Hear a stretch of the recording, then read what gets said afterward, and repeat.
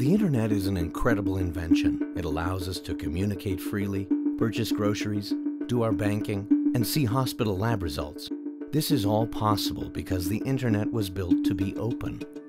Unfortunately, this openness makes it almost impossible to secure sensitive communications and transactions.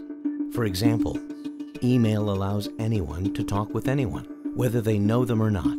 This can be exploited to allow bad guys to send a message posing as someone they are not. Free browsers allow us to add plugins and extensions to enhance our online experience. Unfortunately, this can create a way for bad guys to circumvent the protections we rely upon, such as by capturing our passwords before they are encrypted, or following us into protected websites without even needing our passwords.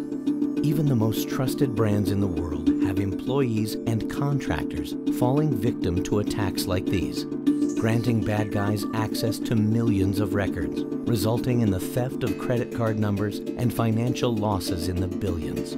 But while money that is stolen can be refunded, published medical records held by hospitals, insurance companies, and others cannot be reclaimed, which is why new legislation will require greater security than even banks use. The problem is that current browsers and email cannot provide this kind of security. However, there is a solution from the experts concerned about this exact problem, which is why they have created what is essentially a private internet.